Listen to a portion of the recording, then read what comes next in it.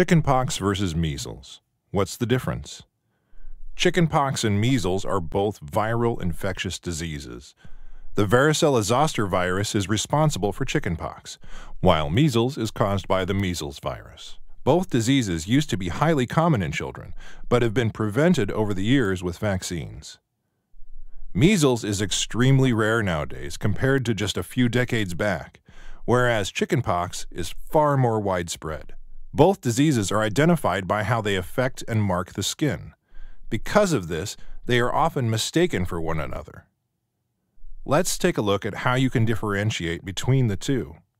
Chickenpox and measles symptoms. The symptoms caused by chickenpox are a fever, headaches, reduced appetite, fatigue or tiredness, a rash that initially shows up on the back, chest, and face, but can quickly spread to the rest of the body.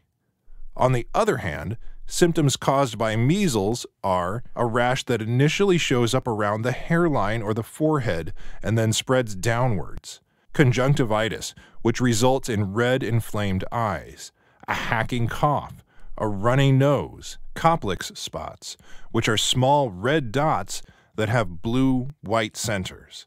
They line the mouth and cheeks. Although both diseases are identified by the rashes they cause, the appearance of the rashes is quite different.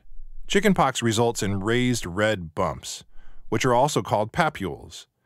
These bumps can quickly turn into fluid-filled blisters that rupture and get scabbed over.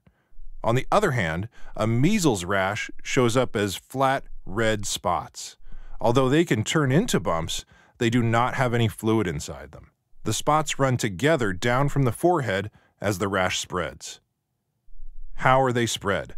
Both chickenpox and measles are highly infectious and are spread by inhaling respiratory droplets released by an infected person when they cough or sneeze. Chickenpox is infectious for the first 2 days after infection, just right before the rashes appear. On the other hand, measles is infectious for up to 4 days before the rashes show up and for 4 days afterwards. How are they treated? Treatment for both chickenpox and measles revolves around making the symptoms easier to deal with until the body deals with the infection. Doctors typically just prescribe home care, which involves resting and staying hydrated.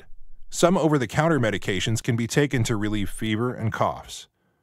Moreover, you mustn't scratch the chickenpox rash as it can leave scarring. Your doctor might prescribe antihistamine medication if the rashes are too itchy. Other than that, it's all about waiting for the infection to go away. Thank you for watching our video. Please do not forget to like and share the video. Also, please subscribe to the channel to stay updated on our latest videos.